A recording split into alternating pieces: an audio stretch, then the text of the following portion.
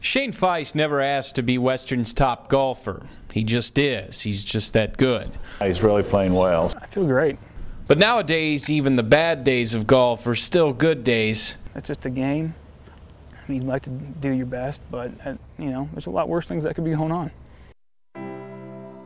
Feist has already won a fight no 21-year-old should ever have to fight. It was the hardest thing I've ever had to do. It was the summer of 2009. Shane Feist was playing the best golf of his life. He was the Griffon's #1 golfer and had just won the North Dakota State Amateur Competition. Then his life would change. A couple weeks after I got home for the summer, I found a lump, and I didn't think much of it. And I kind of looked it up online, and you're like, there's no way this is happening. Shane Feist was never told he had testicular cancer. He didn't have to hear the words. We all kind of assumed and knew what we were looking at.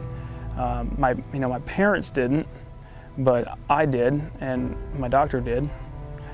You know, and I remember my mom came home from work after I saw the first doctor appointment. She came home from work, and I had to tell her, and she called my dad, because I couldn't even call him.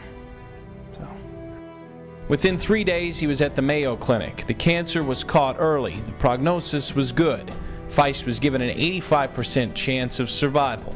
He took last year off from school to stay home in North Dakota, where he underwent 2 surgeries and 4 rounds of chemotherapy. And then after each cycle, you just kept getting more tired and tired and tired.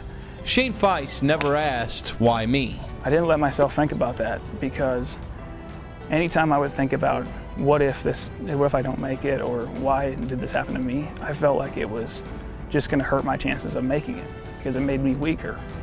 So I didn't allow myself to think about that. The only thing I allowed myself to think about was beating it. A year later, things are back to normal. Feist is back to his old form on the course, finishing in the top 5 of 2 events this fall. He says he wants to be an All-American this spring. Last year, Shane Feist didn't know if he'd be in this position. Now that he's back, he'll approach golf and life the same way he approached the fight he's already won.